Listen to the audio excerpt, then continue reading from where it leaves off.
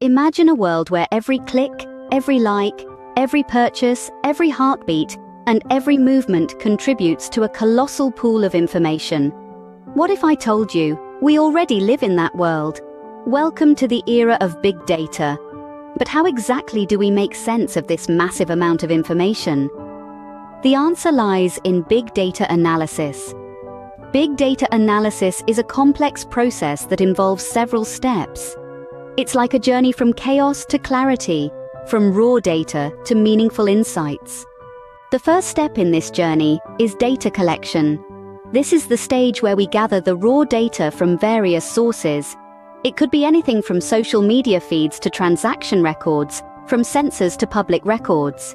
The key is to collect as much data as possible, as the quality of the output depends largely on the quality and quantity of the input. Next, we move to data processing. This is where we clean and organize the data. It's like washing and cutting the vegetables before cooking them. We eliminate irrelevant or redundant information, fix errors, and arrange the data in a structured format. Then comes data storage. Here we store the processed data in a way that it's easily accessible for analysis. Think of it as a well-organized library, where you can quickly find the book you're looking for. Once we have the data ready, we move to the most exciting part: data analysis. This is where we apply statistical methods and algorithms to uncover patterns and relationships within the data. It's like a detective trying to solve a mystery by finding clues and connecting the dots. The final step is data visualization and interpretation. Here, we present the findings in a visually appealing and easy-to-understand format, such as charts, graphs, or infographics. This helps in drawing conclusions and making informed decisions. In a nutshell, big data analysis is a 5-step process: data collection, data processing, data storage, data analysis, and data visualization and interpretation.